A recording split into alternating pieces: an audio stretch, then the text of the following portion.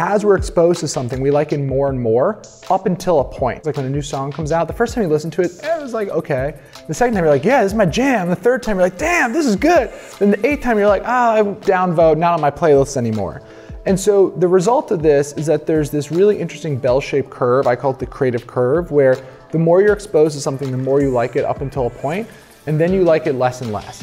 And so what creatives are really good at doing is creating ideas that are the right part of that curve. They're not too new, but they're that right balance of familiar and different. Hey everybody, welcome to episode 92 of the Andrew Deitsch podcast. If this is your first time listening to the show, I really just want to thank you so much for checking it out. It really means the world to me that you chose to listen. Hope you stick around, but in case you don't know, my show is all about having meaningful conversations with people who are changing the world, and today is no different. So last year, during the month of June, I released 20 episodes, and a year later, I have uploaded a grand total of 2 episodes, so we're doing really well. Only 10 times less than last year. But seriously, this week I hit a major technical speed bump as far as the podcast goes, where I was limited to the number of episodes I could post. So hopefully I will be able to fix that this weekend. I figured out a temporary workaround for now, but everything will be back to normal on Monday, and I can resume posting regularly. But normally this is where I would do a sponsored section of the podcast where I would share from one of our amazing sponsors that keeps the show afloat. But today it is on the house from me to you. But if you are interested in sponsoring this show, you can visit andrewdeitsch.com/contact and get in touch with us there. I've got a lot of exciting sponsorship opportunities lined up with some brands and some people that I really believe in. So definitely keep your eyes and ears peeled. But on the last episode of the podcast, I said that it would be Chad Buchanan as my guest, but I tricked you. Actually, honestly, I just forgot that I was launching this podcast at a later date. We recorded it a little while ago. But my guest today is Allen Gannett. He's the founder and CEO of a company called TrackMaven, and he's also the author of the new book, The Creative Curve. And TrackMaven is a marketing analytics firm. They've had clients including Microsoft, Marriott, Saks Fifth Ave, Home Depot, Honda, GE. Allen's been on the 30 under 30 list for both Inc. and Forbes. So needless to say, he's got some credibility, but his new book, The Creative Curve, is all about overturning the mythology around creative genius. And in his book, he reveals the science and secrets behind achieving breakout commercial success in any field. A lot of people, I think, just believe that creativity is something that you're born with, but in the book, Allen breaks it down and shows us that there's a way that you can actually tap into that creativity inside everyone.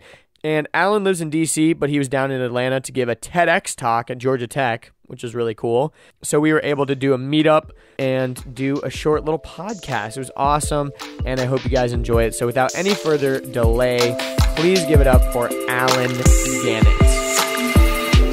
All right, everybody, I'm here with Allen Gannett. In your Twitter name, I just have to say this right off the bat, it's just @Allen. It is. How did you get that? It's the long story. There's someone who's dead because of it. I really, we can't get too far into it without, pleading the fifth. Very, very cool. Well, just to give people some context, we're sitting in the speaker room of the Georgia Tech Historical Medicine The Academy building? of Medicine, I think? Something like that. Because Allen, just finished his TED Talk, Tedx Talk, which was pretty awesome. I got to watch the replay. It was awesome. I unfortunately didn't make it to the actual... Classic slacker. I know. But you talked about creativity. That's what your new book is about, right? Yeah. So tell us about your new book. What's it called and all that kind of stuff? So the book comes out June 12th. It's called The Creative Curve, and it's all about how anyone can learn to have moments of creative brilliance. And so basically, the book's broken into 2 halves. The first half is talking about the sort of popular Western notion of creativity, which I call the inspiration theory of creativity, which is this idea that creativity is for these sort of individual manic geniuses who are overwhelmed with inspiration. And we think about the Steve Jobs, the Elon Musk, and the J.K. Rowlings. And that's actually not true. And so the first half of the book is explaining the science that shows why that isn't true, and why creativity is actually much more of a skill, something you can learn and enhance and improve on. And the second part of the book is I interviewed about 25 living creative geniuses. We're talking billionaires, Oscar winners, Michelin-starred chefs, like a very eclectic mix of sort of modern genius. And I interviewed them about their creative process, and I found these 4 things that all of them did to actually enhance their creativity.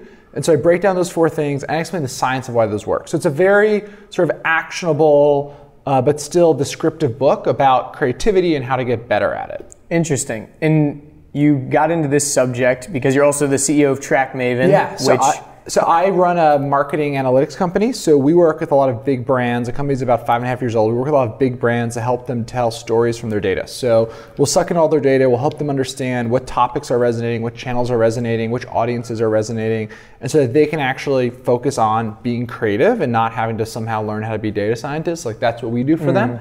And so the book really came about because I was spending so much time with marketers. And marketers are supposed to be the most creative part of the organization, but they all are having this stop before they start phenomenon where they're like, well, I'm not that creative, so I have to hire an agency or do all this stuff. And I was like, well, creativity is not static. They're like, well, I wasn't born with it. I'm like, but that's not actually how it works. And so originally this book started a few years ago as I was giving a talk to marketers about how creativity is a learned skill, not just sort of a divine given born thing. And that really resonated, and so I started working on a book about it, and that eventually morphed into more of a every creative could benefit from this, so the book broadened a little bit. That's awesome. Yeah, because I feel like a lot of people have that tendency, especially when they're born, kind of like they'll tend towards art or whatever, and their parents are like, oh, you're so creative. And they associate it as a character trait rather than a skill that they could get better at. 100%. And that's one of the things that we sort of mistake. When, there's the story of Mozart, and Mozart we sort of think of as this child prodigy. But the reality was when he was 3 years old, his dad was probably the equivalent of what we call a helicopter parent today, was like, you are going to learn to be a famous musician, and you're going to practice 3 hours every single day with the world's best teachers, or I won't love you. It's essentially what he said. And so under the conditional love of his father, he practiced literally for hours a day. He wrote his first true original piece of music when he was 17, and I wasn't very good. And so the idea that Mozart was born, popped out of the womb and was creating amazing songs is just not true. After 14 years of practicing with the world's best teachers, you too would be pretty good at piano. Exactly. I would have to agree. And I think you're totally right. I think we look at this quote unquote overnight success kind of stuff, but we don't look at the hours and days and weeks that they spent perfecting their craft before that. I mean, J.K. Rowling's a great example of someone who, the sort of the modern myth of her. She had the idea for Harry Potter on a train. She started scribbling it on a napkin, and boom, she's a billionaire. The reality is she had spent her whole childhood reading, so of course she fantasizes about characters and plots and all this stuff. And then she was on a train, she had the idea for the characters, and then spent the next 5 years writing the first book. This is not the story of she was just overwhelmed with all of this inspiration. It just poured out of her, and she wrote a book in 5 days. That's not what happened. Exactly. It definitely resonates with me because as someone who I tended towards art and stuff like that growing up, but I saw these kids that were better than me, and so I just thought that they were born with it or something. Well, there's I think part of the notion, I talk about this in the book at the end, is that we not only use this to be sort of discouraged, but we also use it as an excuse to ourselves. Totally. I think where we say, well, it's not that easy for me, so I'm just not going to try. I'm not that person, which is such a cop-out because you are any of the actual science that looks at this space shows us that you can develop extraordinary skill and talent in anything. And there's a whole bunch of reasons why in terms of how our brains work, but the basic short of it is when they look at studies and they compare the correlation between IQ and creative potential, there's this phenomenon called the threshold theory, which is basically past a certain relatively average IQ, everyone has the same creative potential. You don't have to be a genius, an Albert Einstein to also be creative. In fact, there's a really fascinating study done by Louis Terman in the early part of the 19th century where he did an IQ test for all these kids and took all the kids with genius level IQs and was like, I'm going to follow them for the rest of their lives in a not so creepy way, and started sending them surveys every 5 years about their life and all this stuff. And what was interesting is he was actually doing it to prove a point that geniuses weren't crazy, because at the time that was sort of a common notion was people who are brilliant are also crazy. And so he did prove that, you know, people with a high IQ were quote unquote normal in terms of like suicide, divorce, and alcoholism. But he also accidentally proved that they're very normal in success. Like there wasn't actually, in that group of geniuses, there was people who, you know, worked in retail jobs and were blue collar, and there was actually no one who we would consider like a household like a Steve Jobs or something. None. Yeah. In fact, the only 2 Nobel laureates that he tested are 2 kids who he did not hit the threshold. And so like what you find when you actually look at the hard sciences of this is that creativity, there's a lot of really good academic work done on creativity, all showing that you can get better at it. Yeah, definitely. And I think one thing that comes to my mind in creativity is sometimes you almost have to have a little bit of blind ignorance to put yourself out there.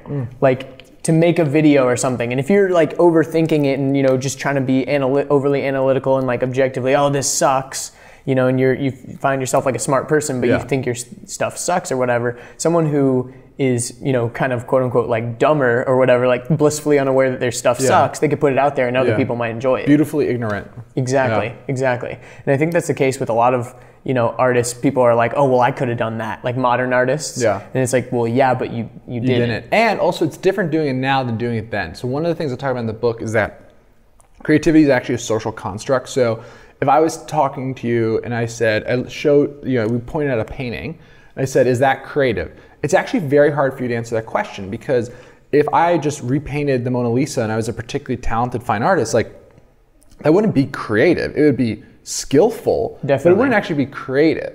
And so one of the really important parts about creativity is that it sits in a certain time and place.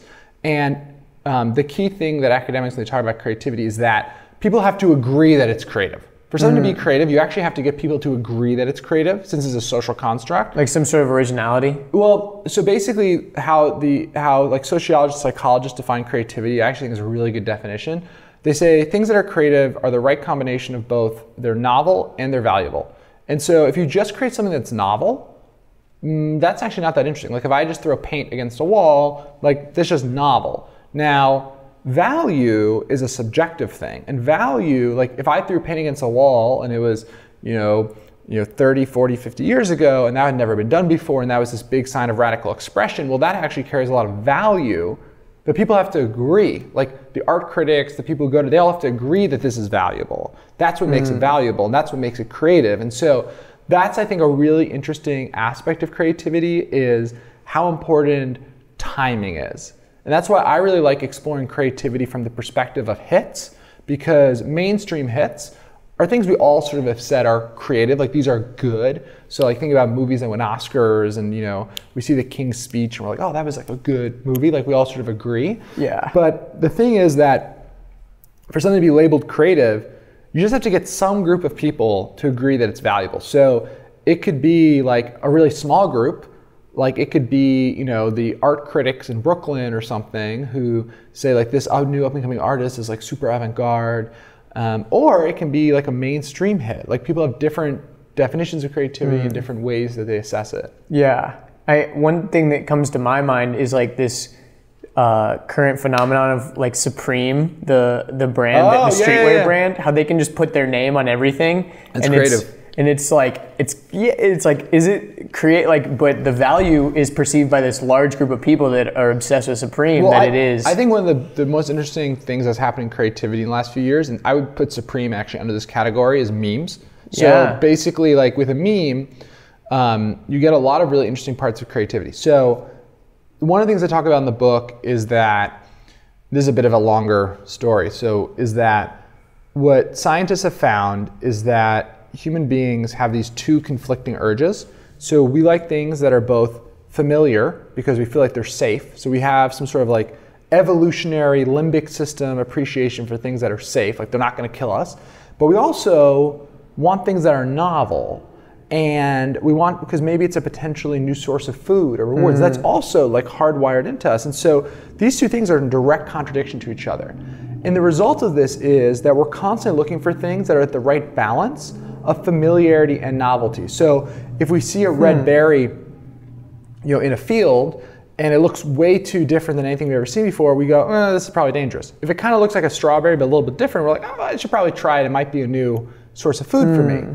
So what they find is that this is actually the underlying psychology of what powers trends, because as we're exposed to something, we like it more and more up until a point. So you can think about this with songs, like when a new song comes out, the first time you listen to it, oftentimes you're like, it was like, okay. The second time you're like, yeah, this is my jam. The third time you're like, damn, this is good. Then the eighth time you're like, downvote, not on my playlist anymore. And so the result of this is that there's this really interesting bell-shaped curve, I call it the creative curve, where the more you're exposed to something, the more you like it up until a point, and then you like it less and less. And so what creatives are really good at doing is they're really good at creating ideas that are at the right part of that curve, that are about to go up quickly, that are not too overdone or they're not too new, but they're that right balance of familiar and different. And so back to the point around the memes are really powerful as a creativity tool because they have that familiar structure and box. Like think about Grumpy Cat. It's a picture of a grumpy cat. The first line is something really normal and basic, and the second line is something grumpy. And so it's really straightforward to add just that little bit of novelty by adding your own perspective to actually make something that's creative, because people are like, oh, I get it, and it's a little bit different, and it's interesting, and it engages me because I'm like in on the joke. Yeah. And so memes have been a really interesting way. You've seen so many more people engage in creativity because it's such a low barrier to entry. Like everyone knows the structure of a certain meme. It's very easy then to fill that structure in with your own novel twist. Yeah, I think that's kind of what happened with Vine. Like, totally. Like everyone realized this new format and they realized like, okay, I can fit like 3 or 4 little scenes in here and I'm just going to reenact some sort of like relatable scene or whatever. Totally. And this is what's so interesting, the whole thing with the Supreme is that it's basically a meme. I mean, one person that I talked to about creativity who didn't want to be named on this one told me that thought was really fascinating is that Obama was the first meme president. When you think about like the Hope poster and how everyone was like redoing their profiles to that sort of design, that was like printed everywhere and all the stuff. But we didn't really acknowledge it. Trump was actually the first meme president that we acknowledged because he was wearing, the Make America Great Again hats are actually like amazing if you think about the Instagram generation. It's all these people and it's spreading, it's this message and so he used this sort of like mimetic way of communicating that was very spreadable. And so memes are like just like one of the most fascinating things to come out of internet culture because they're so decentralized. Yeah, definitely. I would have to agree because I've actually listened to a podcast where they're talking about the memeability of Drake. Like how psychologically he's created so many amazing memes just based on how he puts content out there. Like the one album cover, he's sitting on the edge of the thing. Obviously, people are going to re-Photoshop that onto a million things. And he wants that. Yeah, of course. Yeah. And he like, does he purposefully dance kind of bad so that people make fun of him? Like, yeah. I mean, I think so. I mean, I think so too. One of the things I found really interesting when I was interviewing all these like famous creative people was like, they're all like pretty intentional. Like I think, we as sort of like consumers of content, we're like, oh, like this person's so organic. Like I always think the best example is like a stand-up comedian. Like you go to a stand-up comedian, like a show, and like they're sort of trying to like play as if they're organic and doing all this stuff. But in reality, like stand-up comedy is one of the most like aggressively like written and rewritten activities. Like there's this scene in the newest Jerry Seinfeld special on Netflix where he's sitting in the middle of a courtyard and there's all of the papers around him of every joke he's ever written, right? And these guys, they just write and they write and they write, and then they go to like these underground mic nights, like try jokes out and like work them out and like see it, and like by the time it's actually in a special, like every pause, every like facial expression has been like worked out and thought through. But we as consumers are like, oh, it's this like organic thing. And it's like, no. Like these guys know exactly what they're doing. Yeah, and that's why they don't put out specials like every week. No, you can't. They cannot. I mean, and you gotta work out the jokes. A lot of comedians, the thing they do is they basically sort of run some sort of cadence. Like, they'll do a year of touring, a year of new jokes. They do a special with all those jokes. They retire all those jokes and they go back to scratch. Yeah, and if you don't retire all the jokes, people are going to show up like, what the hell, I already saw this on Netflix. I've heard this, yeah. Yeah, and exactly. You don't want to do that. So what you're saying is a lot of creative people, you think on the outside, the perspective from most people is like, oh, they just come up with all this stuff just off the top of their head. They're so brilliant, yeah. They're so brilliant. Like, I know you talked about Casey Neistat before, like, I know that recently he started Twitch streaming, and he's kind of started talking about his creative process and how he's more intentional than you actually Someone think. Someone just mentioned this to me. I want to watch it now. Someone literally mentioned this to me like 20 minutes ago. I haven't seen it yet. Yeah, and I think he's done like 10 streams or so. And cool. like his new project, not to make the whole thing about Casey Neistat, but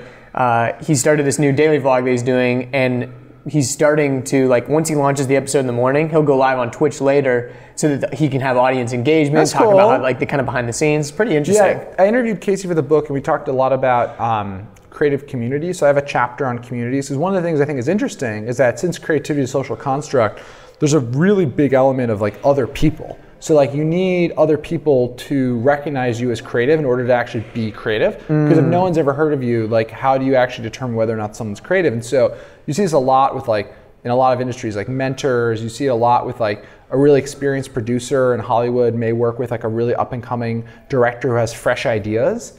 That doesn't just benefit the person with fresh ideas, it also benefits the producer, because if creativity comes at the intersection of familiarity and novelty, like you need those new ideas to keep your career going. And so that's one of the biggest differences between, you know, a one-hit wonder and a consistently best-selling musician, is that the one-hit wonder doesn't change and adapt versus the constantly selling musician. Think about the Beatles and how they constantly were changing their style to not tire out their audience. And that's what made them so impressive. Exactly. And I think about that a lot when I'm at concerts. I'm like watching, I'm like, what would my great-great-grandma think about this? You know, like they would just think it's utter trash, just noise. Like imagine going to like a dubstep show or something and bringing like a Pilgrim or something like that. It would just be, there's not even a connection. So many steps. Exactly. And there's all these really fascinating studies. There's like this field called empirical musicology, which is basically like the math of music. There's all these really interesting studies that look at, and again, they follow a bell-shaped curve of how different features in music are used.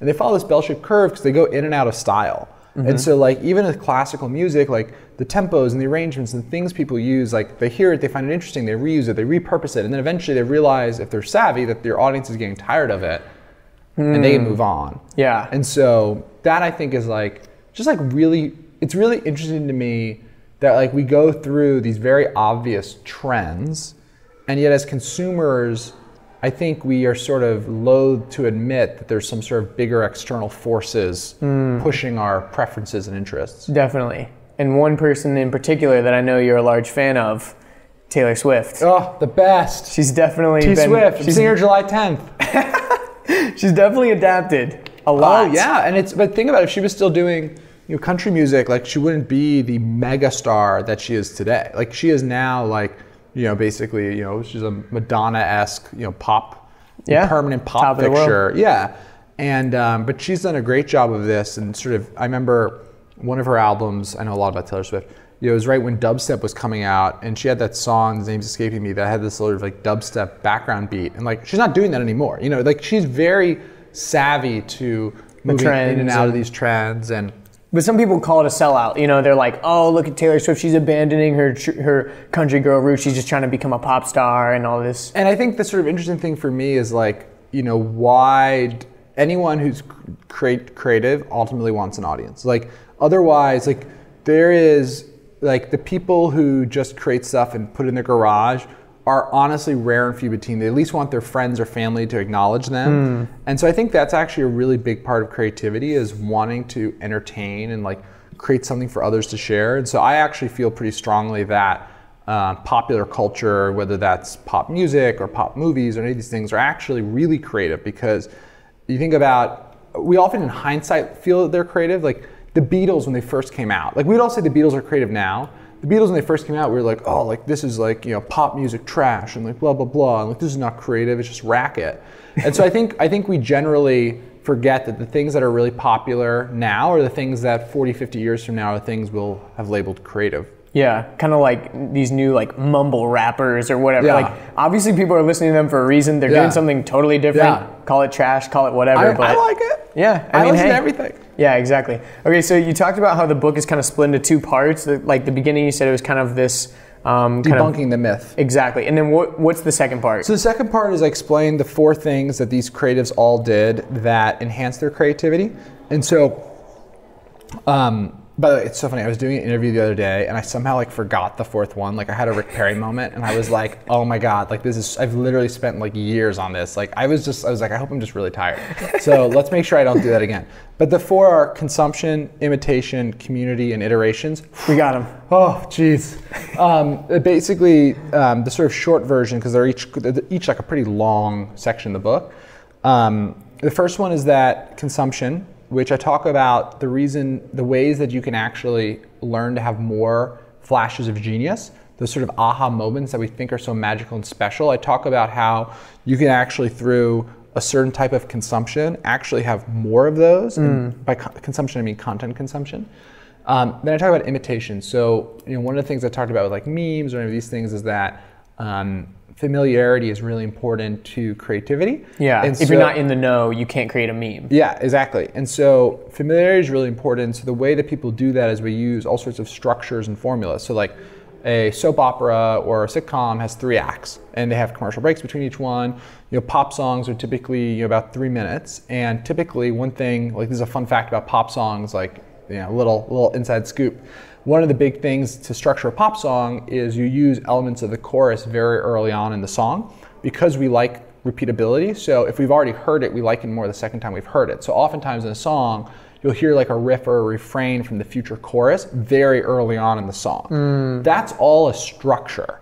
So if you're a creative, you have to learn those things if you want to have the highest probability of success. So one of the most common things people do is a lot of these creatives imitate very heavily. So they'll look at other people in their field who have done stuff and they'll actually work on figuring out, like working reverse engineering the structure. Like there's a lot of stories of famous novelists who would like outline books they really like to understand like how the story developed.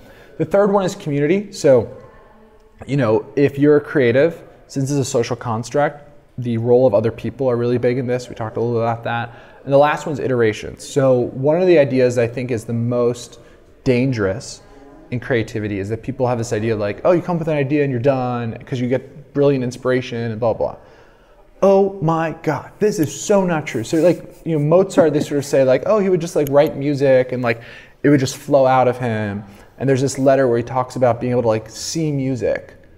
That letter was literally a forgery. There was a music publisher named Rochlitz, and he was like this big Mozart fanatic. He was sort of like a thought leader of Mozart in the 1800s. Like he liked to pump up Mozart. He's a fanboy. Yeah, he's a fanboy. He just forged this letter.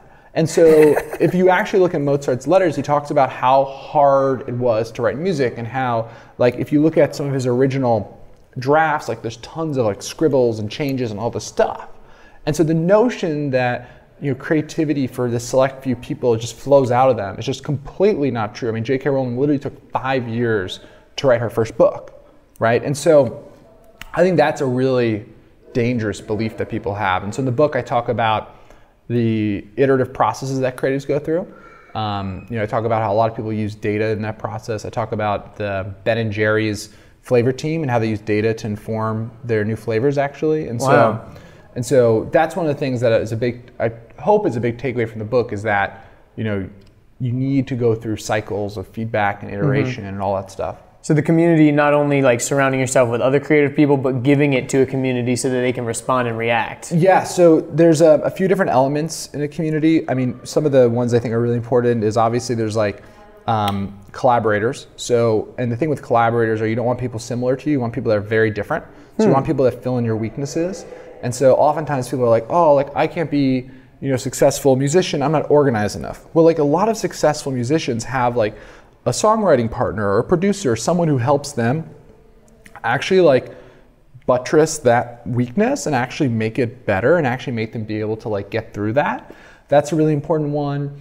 I talk about the role of a promoter. So in creativity, since it's a social construct, you have to have people actually hear about what you're doing and you need someone else to like lend it credibility. So this is where you often see like more senior and experienced people like leaning in and saying like, this person is good, right? Yeah.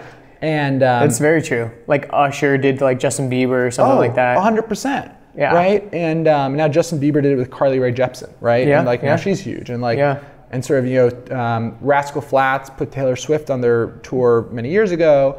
And then she became big, and then Taylor Swift put Shawn Mendes on her tour a few years ago, and now he's big. You know what I mean? And like, that's actually a really big part of the creative process. Definitely. So. Because you gotta get that social proof from your idol. So you're like, oh, well, if Taylor likes this guy, then I have to like this guy. Exactly. Or else am I a real Taylor fan? Yeah. Or whatever. Yeah, and I think another thing that really... Team Taylor. Yeah, Team Taylor, Team of Taylor course. all the way. Hey, I'll be on Team Taylor today good, for sure. good. I've never been not on Team Taylor, I guess. You're just pretending you're not. Yeah, of course. Yeah, it's okay. No, but I definitely feel like another example, like Dr. Dre, people will talk about like his original album, like the one that kind of popped off. I don't even remember exactly what it was, but it wasn't even that much of him. It was a lot of features and a lot of collaborators and stuff that people were like, oh snap, this is amazing. Or, you know, people do that now, like DJ Khaled and all these people, like they're very feature driven, and like, I mean, that's such a huge part of pop culture, is the sort of the remixing, the mashing, the collaboration. That, like, I don't know, did you just see that video that, was it Lil Dicky and Chris Brown? Dude, I was just thinking, when you said the repeatability of a song, I was like, that song has been on repeat for me. But I watched it last night for the first time. I just thought it was such an interesting, if you haven't seen it, it's basically, there's this rapper, Lil Dicky, and he has this video called Freaky Friday, where he basically swaps bodies with Chris Brown and other celebrities. And it's just so, and the song's catchy, but it's just so, like, there's all this social proof, and it's funny, and it's self-aware, and it's knowing.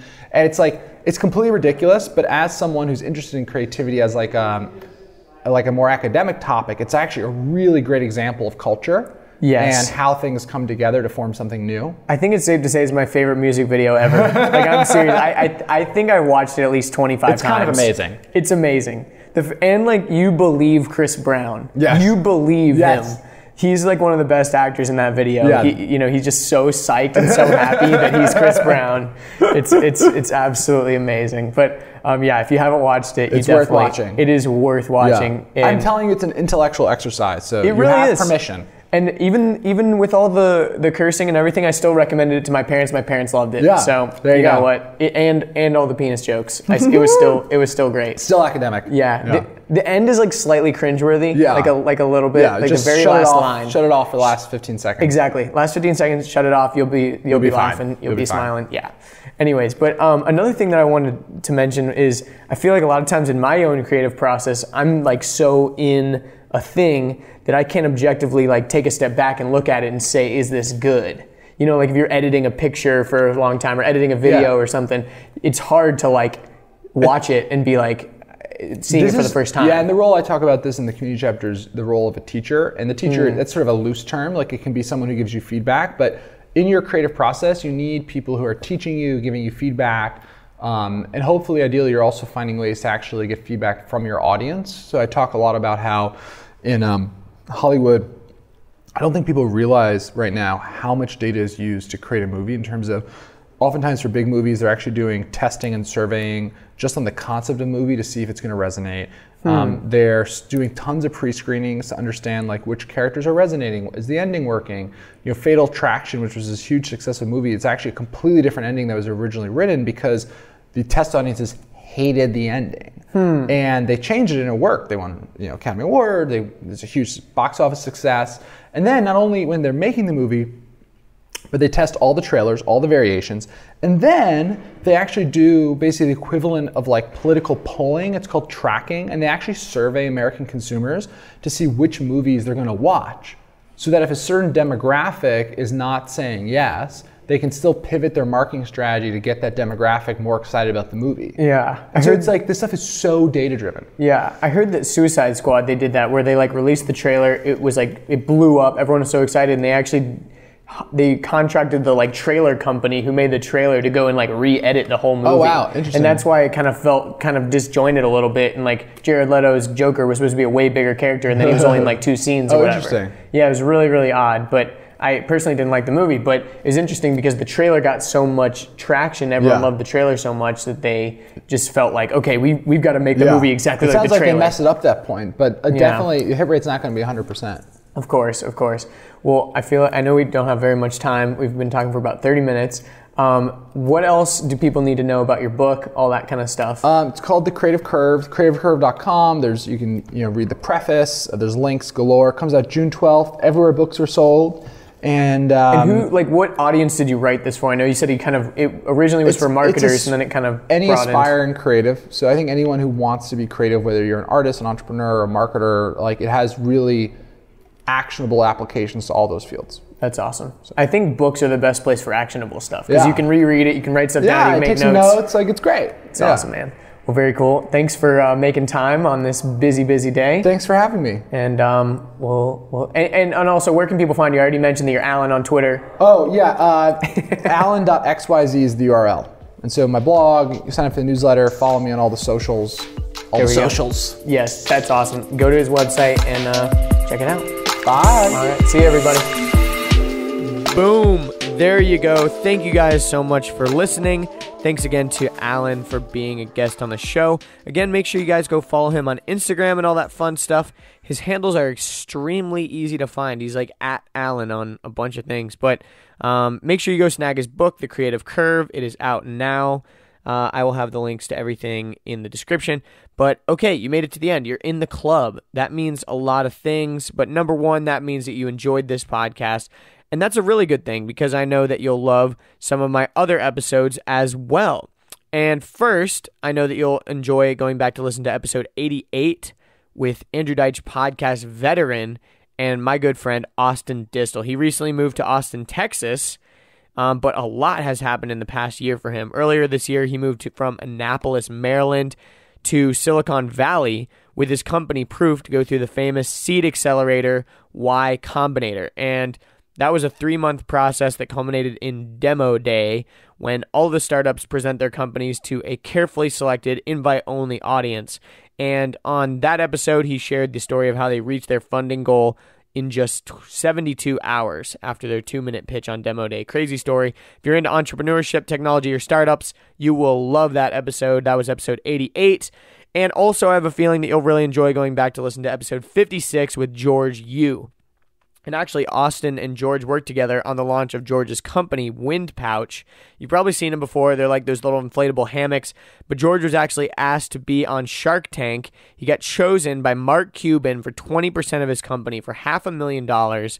So I think it's safe to say that George is doing pretty big things. He told me all about his experience at Shark Tank and all kinds of other fun stuff as well. I think you guys will really enjoy that episode if you haven't listened. Again, that was episode 56 with George Yu. Coming up next, we have episode 93 with my friend Chad Buchanan.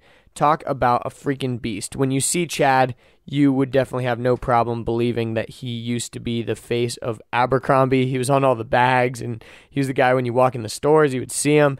But besides just being another pretty face, he's actually an amazing actor and very successful entrepreneur. As a kid, he was an amazing athlete. He held numerous state swimming and wrestling records. He was a quarterback on his high school football team. And also, did I mention that he was a professional gamer? Yeah, like video games. So during his senior year in high school, he convinced his mom to give him his college savings to pursue a business that created gaming hardware and peripherals. And then after dropping out of high school and in the midst of launching that gaming company, he moved to New York City to pursue his career in modeling. And after a lot of hard work, he landed a ton of international campaigns with Abercrombie, Calvin Klein, Versace, and a bunch more. And after traveling all over the world as a model, he decided that he wanted to pursue a career in acting. So he moved to LA, and now he's best known for his roles as Hunter Morgan on the TV show Star. Also, he's been on Jane the Virgin, Grey's Anatomy, and Glee. And also, he recently joined the cast of Marvel's Inhumans. We recorded that episode in LA. It was an absolute blast, and I'm glad to call Chad a friend. So, provided I can figure out my technical difficulties, that episode will be coming out early next week. So definitely don't miss it. If you want to support the show, go to my iTunes page. iTunes just so happens to be the number one place where people can rate and review podcasts and find podcasts. So if you can go leave me a 5-star review there, that would be super, super helpful. Also, if you want to follow me, you can go to my website, andrewdeitsch.com. That's Andrew, DEITSCH.com. You can find the links to all of my social media handles and accounts. Also, I've been posting a lot of YouTube videos recently, so if you want to go on YouTube, you can find my videos there. And that's pretty much it. Thank you guys for supporting the show. Thanks for listening, and I will see you guys next week. Oh, the best. She's definitely T Swift. I'm seeing her July 10th.